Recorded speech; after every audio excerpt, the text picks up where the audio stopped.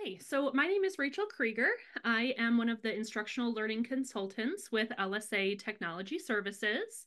And today we are going to be talking about digital accessibility for text and documents. I do want to let you know that we do have two additional accessibility workshops coming up. So today we're focusing specifically on text and documents. Tomorrow we will have one focusing on images and videos and audio. And then next week we will have one focusing on student public-facing projects that you may be asking your students to complete. And what accessibility guidelines you might want to consider when assigning those types of projects. So if you're able to attend those, that would be a great complement to today's session. So some quick logistics. Like I said, we're going to record. I will be sending out the recording after today's session so you can refer back to it. And for anyone who's unable to attend, the slides are shared in chat with you. I will be sending those out after the session as well. Captions are available in Zoom if those are needed for you.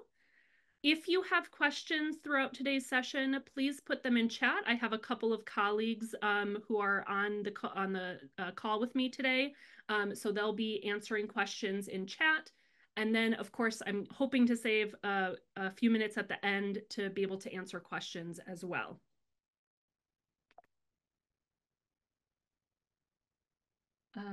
All right, so today we're going to, hopefully you'll be able to walk away being able to make some of your documents, text documents, accessible through headers, accessible colors and fonts, meaningful link text, and then at the end we will talk about PDFs a little bit as well.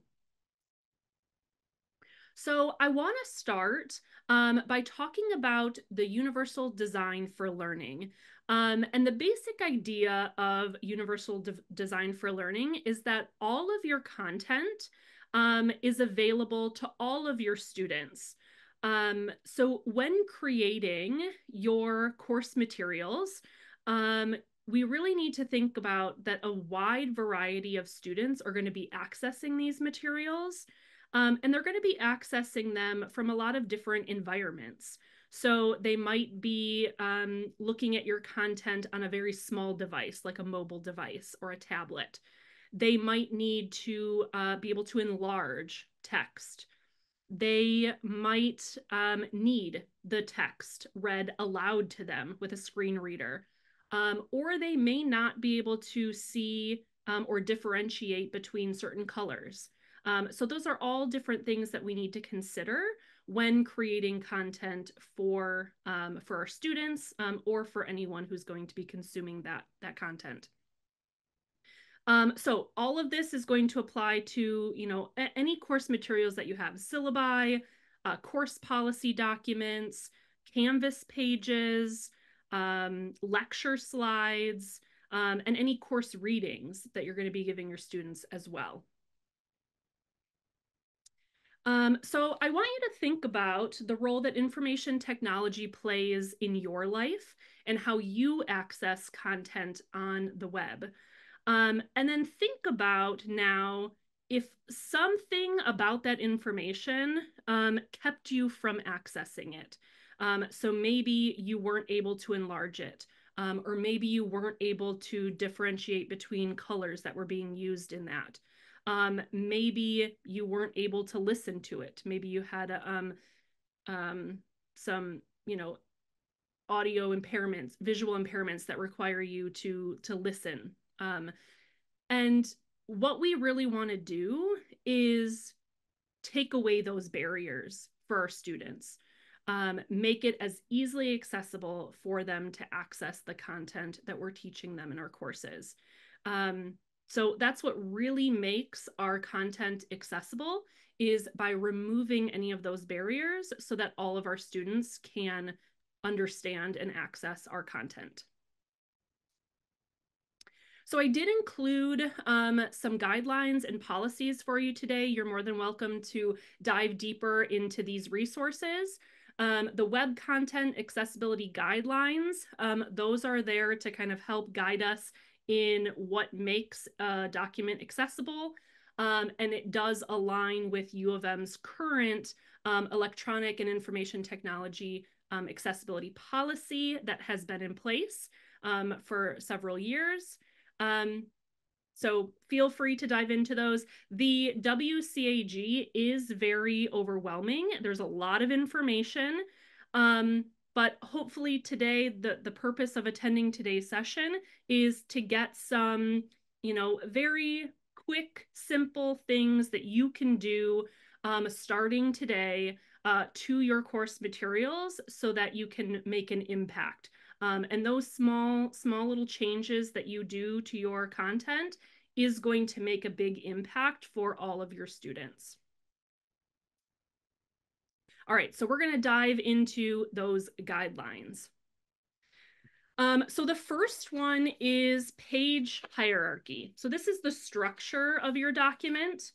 And headers are really important and essential because they give your document a consistent visual and conceptual kind of coherence for your page.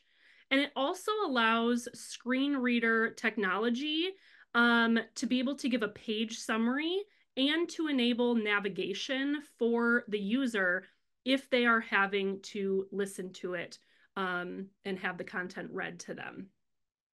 So some best practices to think about are to organize your headings in a very clear and logical manner. You don't want to skip headings. So, and by headings, and I'm going to show you this in just a couple of minutes, but in your word processing programs, there are designated headers that you can use. So the title header, and then header 1, 2, 3. And so you want to make sure that you're not jumping or skipping any of those headers. You don't want to go from header 1 to header 3, and then the screen reader is going to get confused of, why header 2 is missing. You also want to ensure that your headers are at least 2 points for font size larger than your body text. And that's just going to help for visual hierarchy and improved readability. And then to keep your headings very short and descriptive, that's going to allow readers to just kind of easily navigate your content and then also kind of anticipate what the content's going to be about, be able to skim your documents and be able to kind of find different sections or parts that they're looking for very quickly and easily. So in Microsoft Word, in Google Docs, in the Canvas Pages rich text editor, you're going to have the option of what's called styles. And these styles are kind of built-in heading structures. And you can use those throughout your document to help set up this page hierarchy. And you can, within those styles, there is a default for like text and font style, font size, but you're not stuck. If you're using these styles, you're not stuck with these default settings. You can go in and adjust those to your liking as well, and then kind of save those so that those are your default styles every time you go to create a new document.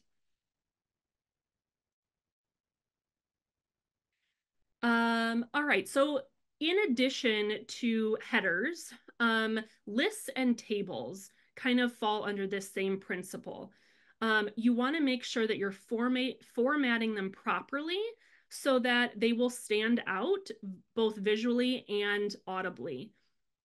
So some best practices to keep in mind are that you don't want to hand number your list, or you don't want to use symbols like the asterisk or the little dash mark to create those bullet points, because a screen reader isn't going to know that you're wanting that to stand out as a distinct list.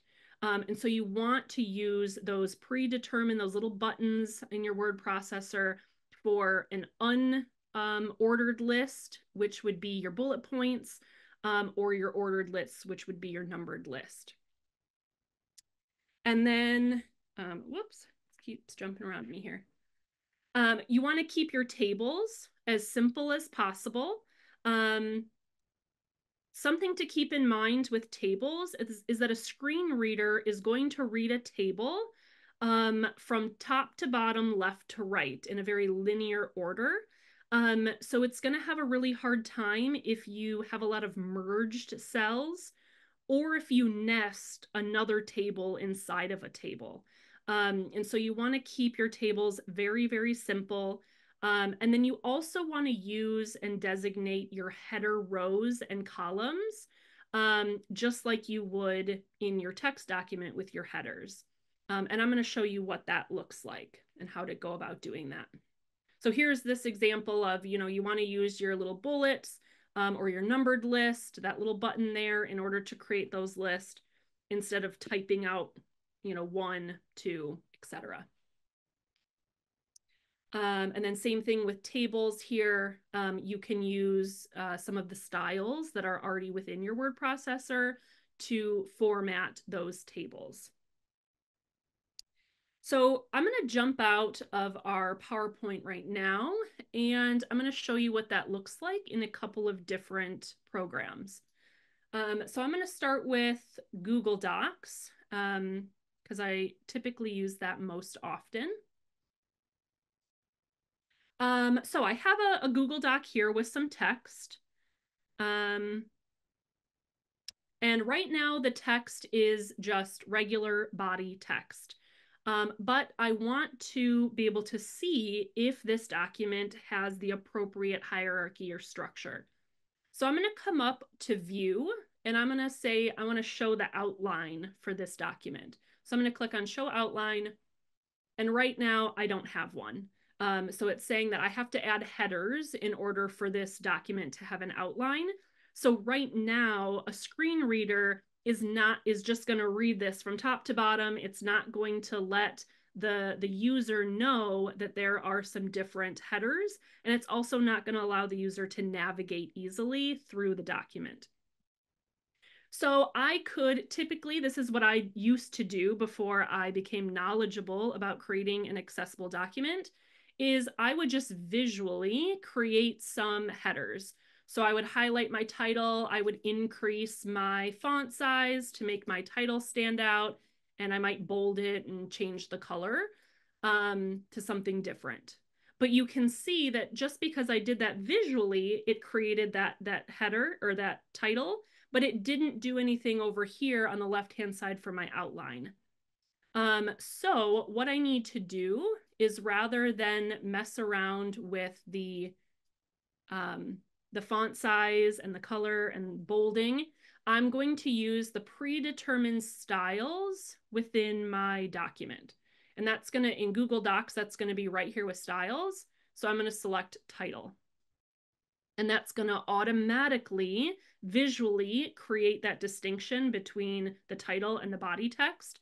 But now I just added an item over here to my page outline. And I can do the same thing. So this first section here, I want to make a header for that, a section of text. So I'm going to click header 1.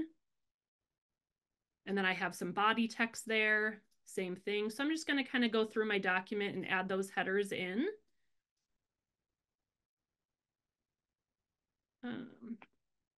And then in this accessibility guidelines section, I'm now going to start to have some subheaders.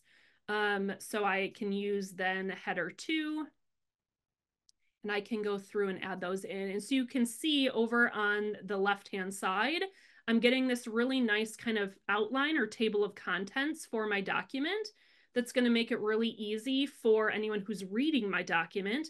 They can go over here and click on any of these, especially if I have a really long document, several pages. I can click on any of these and it will take me to that place in the document. And then this is also going to make it accessible for anyone who's listening with a screen reader. Now, I can always go through and I can update the style of these. So let's say I really don't like the font for the title. I want to change that. I can go in and change the font if I want to, and I can change the size. And then I can highlight that and I can go over here to my title and say, I want to update the title to match.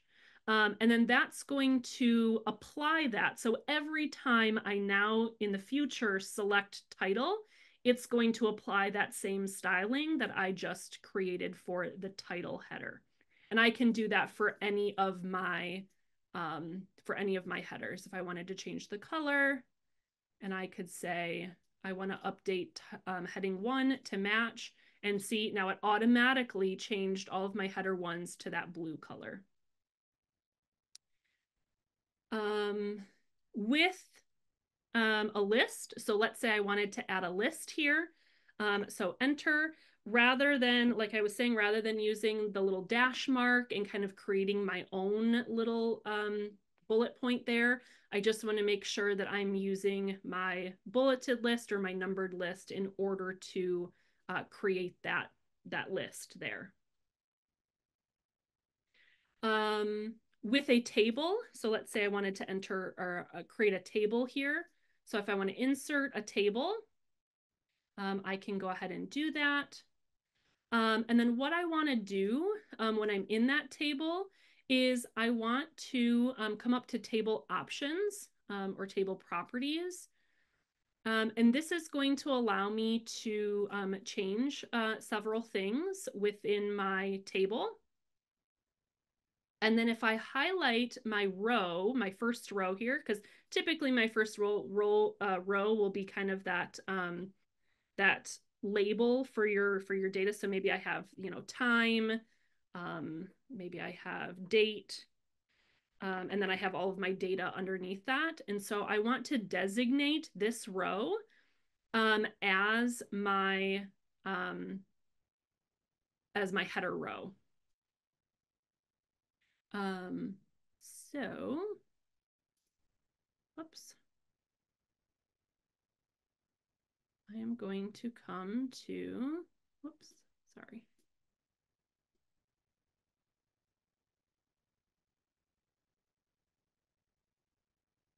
I can designate that as my header row.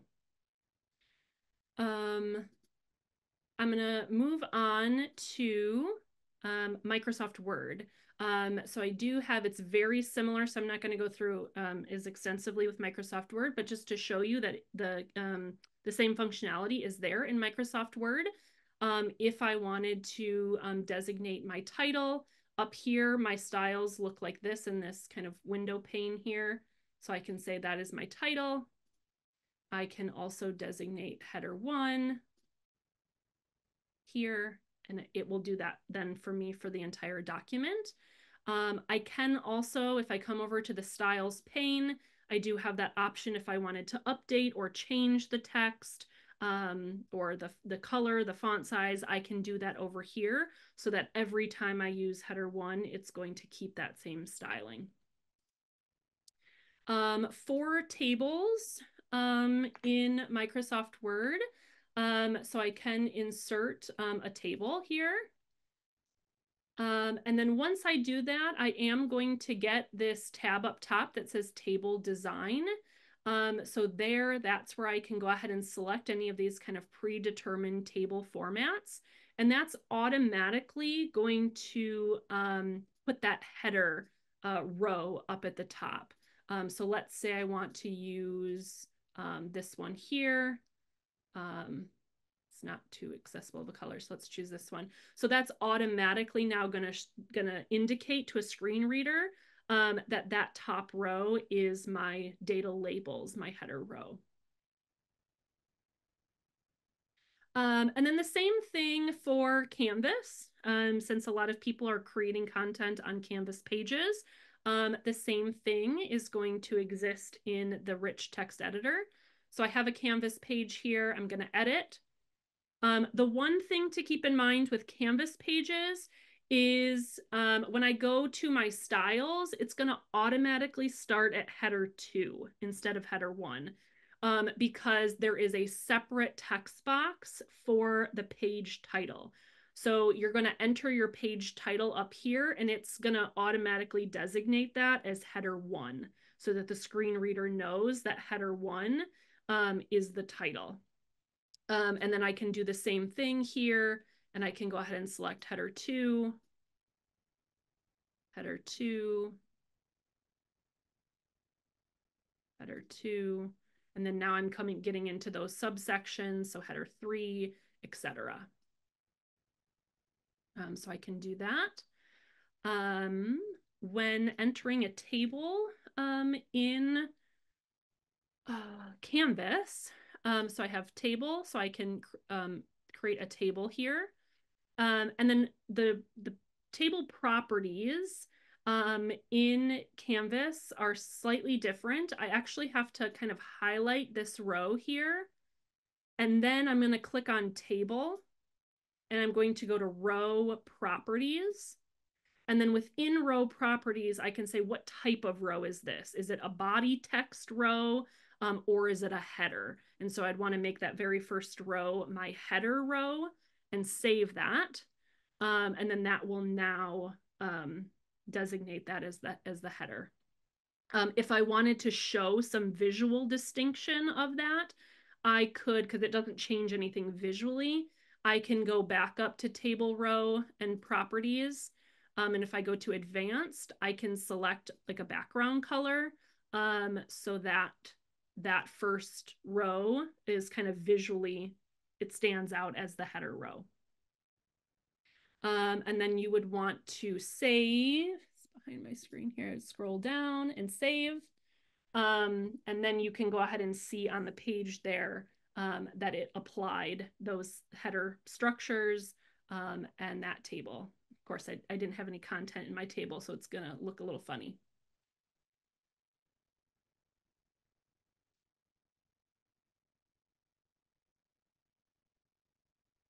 All right. So that brings us to the next guideline. That is color contrast. So thinking about various colors that you're going to be using on your documents. So color contrast really refers to the difference between the brightness of the foreground and the background. So in text documents, the foreground is typically going to be your text, and the background is the background color of the document. And so some best practices are to use a color checker to make sure that your ratio between the text and the background is at least 4.5. And that's going to be for body text. And then if you have larger text like your headers, your title, you'll need a 3:1 ratio for those larger text. There is a caveat with pure black and pure white. Those are such stark colors that if they're used together, sometimes they can create some eye strain. So it's better if you're using black and white to choose one of them to be slightly either off black or off white. So it's not so stark and creates people to strain their eyes. If you are placing text over an image, it's best practice to create some sort of overlay or background behind the text so that you can increase that contrast and readability. And then you don't want to use color as the only way to convey information. That there are folks that have visual impairments with color deficiencies, color blindness, and it's going to make it very difficult for those people to distinguish between various colors. So if you are using colors to show meaning or to show information, it's always best practice to also find an alternative way to share that information. And I have an example of that for you in just a moment. So here are some examples of some color contrast. We have a grayscale here, the lighter gray with the black text. Of course, our Michigan colors, the navy with the yellow on top. And then the bottom two are very low contrast. Those are going to be much more difficult for people who have visual impairments or, low visibility to be able to see those. So there are some tools that you can use to help you. So the University of Michigan does have a branding website, and on that website, they offer colors that have been pre-selected for you to use.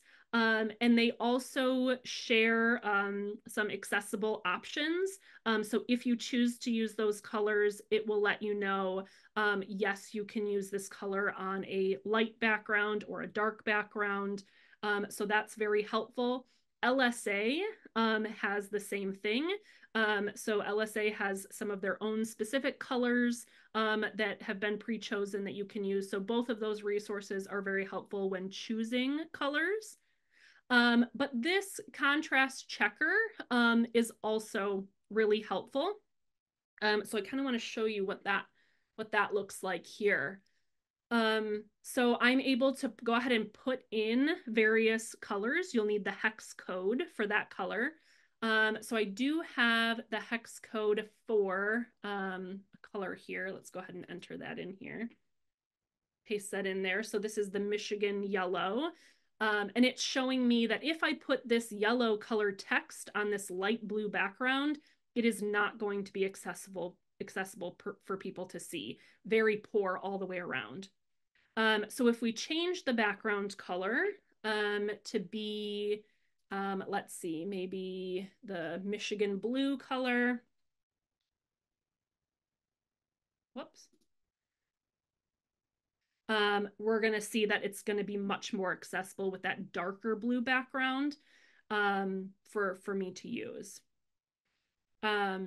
I could also, if I wanted to see how does this yellow play out on a, all white background, it's not going to be very accessible there. So you can kind of play around with your colors to make sure that they are above that 4.5 rating.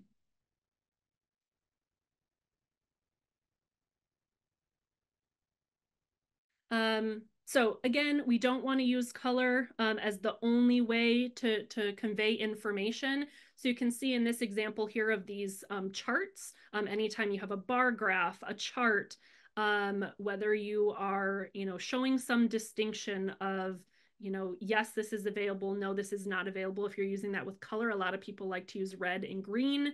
Red is, nope, it's an error or it's not available. Green is, yep, everything is good. Green and red are those two colors that are very difficult for people who are colorblind to distinguish between. Although there are various types of color blindness, that's the most common. So you want to make sure if you are using color, you can use color, it's okay, but just make sure that you are adding in some other element that's going to show that same meaning to people who can't distinguish between colors. So you can see the example on the right-hand side. In addition to the colors, they've also added, dotted lines, dash line, solid line to show that meaning as well. This is also helpful for if your students print any of your resources. So maybe they print it in black and white. I need some other way to distinguish between those colors, because if I print it in black and white, now those colors, I might not be able to tell which is which.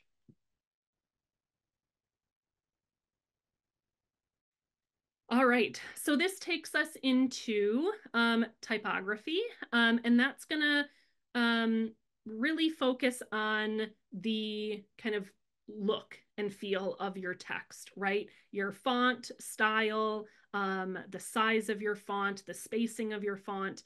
That's how that is going to be accessible for people. So best practices are to keep it simple. We really don't want to be changing between font styles frequently. Maybe choose one or two font styles. Have your headers be one font style and have your body text be another.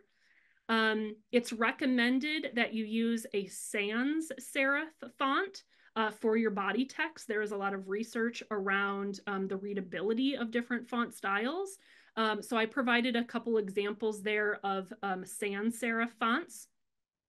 And then to reserve using those serif, those little fancier fonts, for your headers, where the font is going to be larger it's gonna not, it's gonna be a lot shorter. And so people aren't gonna have to strain their eyes as much to read those. Um, and then if this is going to be available online for digital consumption, kind of that 16 point font for your body is really going to kind of be the equivalent to if I printed it out, if that was 12 point, that standard kind of 12 point font. All right, so that leads us into link text. So link text refers to the actual clickable words that you have on a web page, a Canvas page, an email that is going to take me to an outside link or website. And having meaningful link text is really going to allow users to kind of skim the page and know exactly where it's going to take them if they click on something. So it's best practice to use the title of the destination website, wherever you're sending them with that link, to use that as the link text. And then avoid using generic phrases like click here or read more. Those are the two that we see the most often. If I get a publication, maybe there might be various articles, and if there's buttons that are just click here, click here, click here, read more, read more. When a user is using a screen reader, that's all they're going to hear. Read more, read more, read more. And so there's not going to be any distinction of what link goes to what resource. So you really want to make sure that you are choosing meaningful text for those links. So here's some examples of that. Rather than using, click here, read more, I want to actually put that written out. Check out directions on how to hyperlink. And then I've linked directions on how to hyperlink so that someone visually or someone listening audibly is able to know exactly what that link is going to allow them to do and take them to.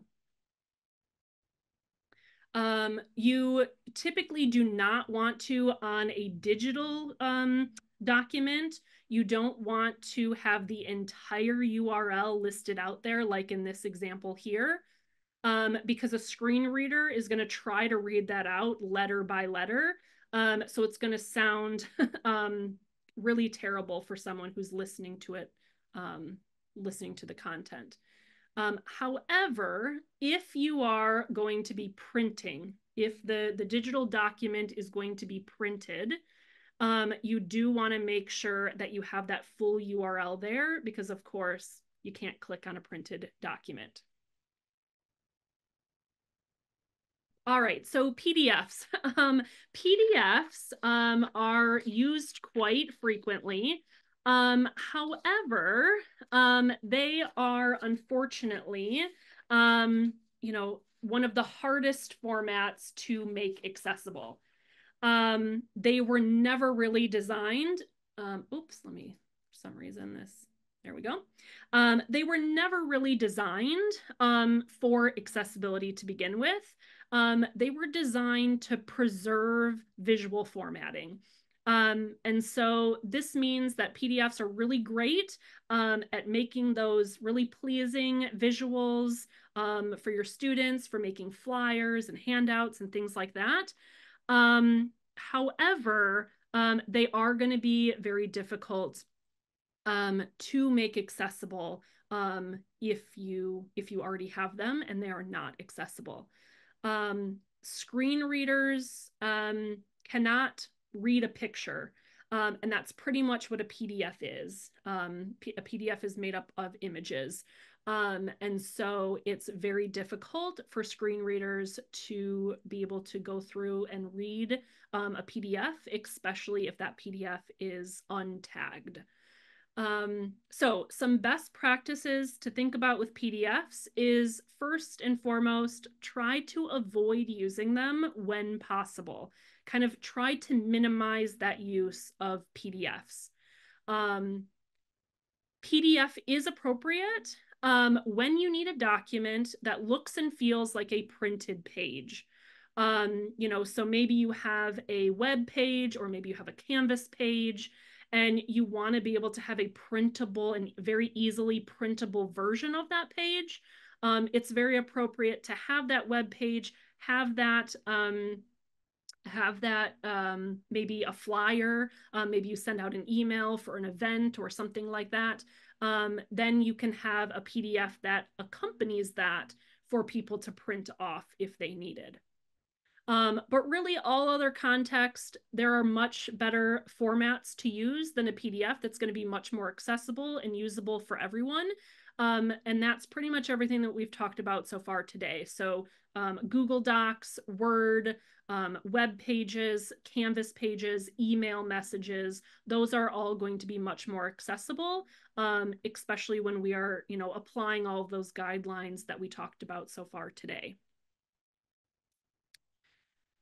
Some issues and considerations with PDFs.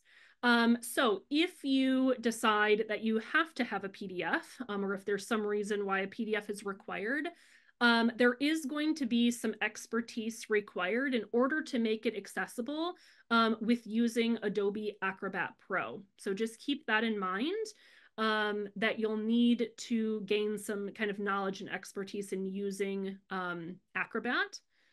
Remediating PDFs that are not accessible is very time consuming. And even when you do remediate those PDFs, it's not going to be 100% foolproof. There are still going to be errors. Things will still need to be cleaned up by hand. And PDF has an image layer, and that doesn't change. It always looks the same because a PDF is preserving that visual format. So that means that people cannot easily change the size or the appearance of the text if they needed to zoom in, or if they were viewing a PDF on a smaller mobile device. It's going to be very difficult for those folks.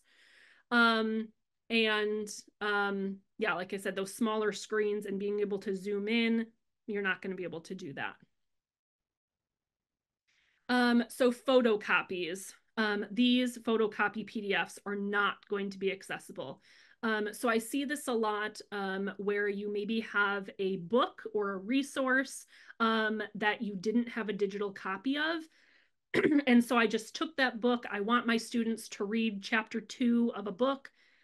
And so I'm going to take that book to a photocopier. I'm going to copy chapter 2, turn it into a PDF and distribute it to my students. That PDF of that photocopied image, that is not going to be accessible. A screen reader will not be able to read that aloud to students. If you do have a photocopied scan PDF, it will need, in order to make it accessible, it will need OCR, which is optical character recognition. And there are library scanners that will be able to help you OCR a document. And then Adobe Acrobat Pro, there are some built-in features where you can OCR a document. So if you do want to have a PDF, if there's some reason why you say, I need this document to be a PDF, there's some sort of need for that, then the best option is for you to create that PDF from an original accessible document. So what do I mean by that is I'm going to start with a document that is accessible. So I'm going to create that document in Microsoft Word. I'm going to create that document in Google Docs. I'm going to apply everything that we talked about today. I'm going to make sure that I'm creating that document using those logical headers. I'm using the correct formatting for my lists and my tables. I'm using appropriate colors, meaningful link text. We're not diving into alt text for images today. We'll get into that at the session tomorrow. But making sure a lot of times PDFs will have images that go along with the text. So you'll want to make sure there's alt text. Once I have that document accessible, then I can save it as a PDF. And that's going to give me the most accessible PDF version in order to share out. So here's kind of what that looks like in various formats: Microsoft Word, Google Docs. In Microsoft Word, it's going to have me save as. So sometimes there is an option, like if you go to print, then you might have under the print option, you might have save as PDF, but you don't want to use that option because that option will not appropriately tag your document. You want to make sure you're going to save as and then saving as a PDF. And same thing in Google Docs, it's going to say download. I want to go to download, and then I want to download as a PDF document. So that is how to create a accessible PDF document from scratch if you are building it. And sometimes if you have a PDF document like that scanned photocopy option, depending on the length of your document, it may be best to just recreate that document in Google or Microsoft Word and save it as a PDF. So that is something to keep in mind. So I want to show you very quickly a PDF document and what I mean by this. So let me move this out of the way and open up my PDF here. I can't remember where I put it on my desktop. There it is. All right, so I'm going to open up this document. Let me move it over here.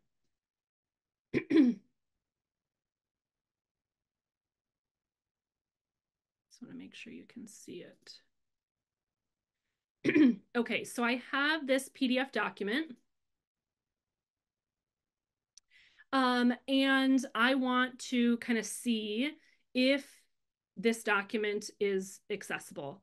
So one way I can do that kind of quickly and very easily is just go up to, I'm in Adobe Acrobat, go up to View, and then Read Out Loud.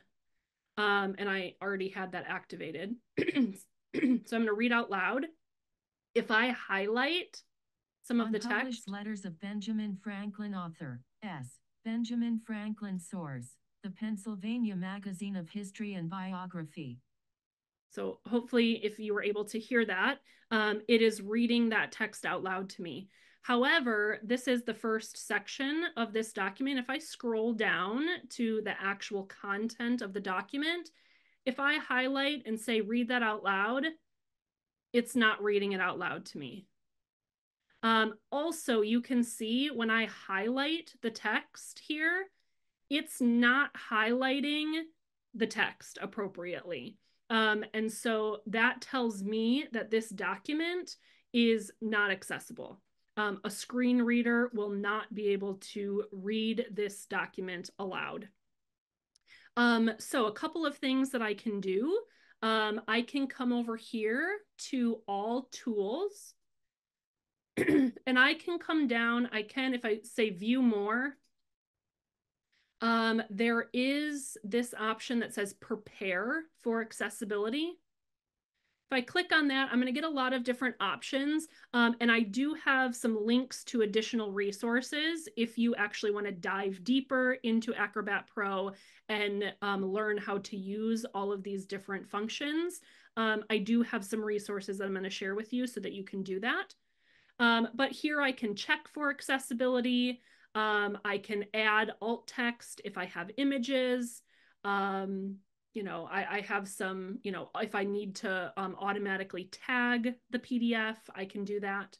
But the one I'm going to use right now is Scan and OCR. So it's that OCR that I need to have in order for a screen reader to be able to read that. So I'm going to say scan and OCR. I'm going to enhance the scanned file, and I want to recognize the text. So I'm going to say enhance, and it's now going to, it's saying down here at the bottom that it's optimizing it.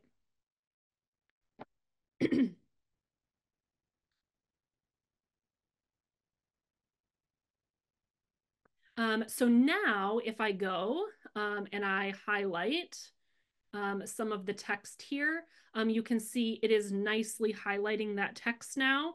And if I copy that and paste it into a Word document, I will be able to do that. Whereas before, I would not have been able to copy and paste that text from the PDF document. So now this is much better. However, let's see, this document is still not accessible because I'm still not able to read this. Content downloaded from 165-230-193-80 on Monday, January 25th, 2016, 20 hours, 37 minutes, and 0 seconds UTC. All use subject to. So you can see it still is reading some of the content on the page.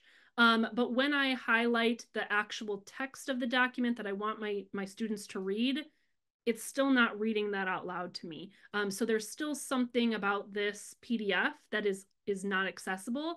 And that's because this PDF was photocopied from whatever original source it was. So just keep that in mind with PDFs that you have.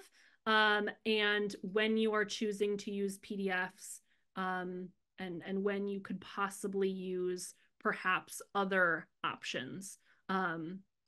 With Google Docs, I know a lot of times instructors will say that, they want their syllabi to be a PDF because they don't want, students to be able to change dates or, manipulate that document, which is very understandable, which you could put your syllabi on a Canvas page instead of having it be a PDF document.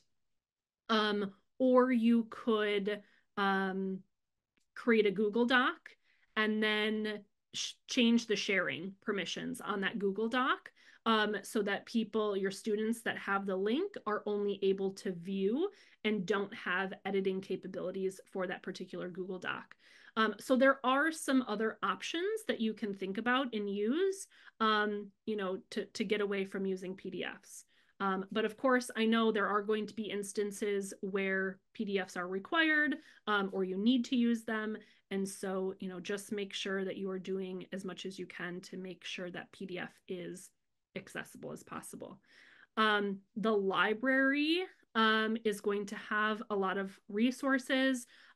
Any of the materials available at the library, if there is a book and you need that book or a section of that book for your course materials, you can work with the library for them to be able to provide you an accessible version of that resource. So make sure to, check out the library and get in touch with their support so they can help you with that. Okay, so knock knock. Can I jump in? Oh yeah, hi Rob. Thanks. It's Rob from the library. Sorry if I heard you talking about the library and mentioned it earlier, and then I had a phone call, and so I missed out. I'll just jump in to say that we have a wonderful book scanner on the second floor of Hatcher that lets you take basically pictures of pages, and one of the options is to recognize the text in the resulting PDF. So that's a great tool. And then let's see, I'll track down. We don't actually have any tutorials out there about doing OCR, but that's something that we'll create in the future because that it's really simple in Acrobat, really, if you've got good clean text. But I'll leave it at that. Great, thank you. Yes, so definitely if you need to photo copy scan those resources, use the resources that are available at the library. Photocopying them on your home or your office printer is not going to have the same capabilities as the ones available at the library for you. All right, so there are some additional resources for you. I have a whole bunch of them that I've included in the slide deck that you'll be able to dive deeper into. There is a 10-week accessibility challenge that you can sign up and be a part of. So you'll basically get an email each week for 10 weeks that have different information, resources, best practices, and a little challenge task for you to complete. So that will be offered in fall and again in winter. So there's a link there for you to sign up for that. And then I've kind of sectioned out the resources based on the different guidelines that we talked about today. So just kind of general accessibility, your page hierarchy, color contrast, descriptive text. I did include a section specific to Canvas accessibility, and then PDF accessibility as well. So here is my office contact information. If you have any additional information, or if you need help making some of your course materials accessible, you can always get in touch with us. And thank you for coming today. So I will leave the rest of our time for questions. If you have questions, you can put them in chat, or if you'd like to raise your hand or unmute yourself, feel free to do that.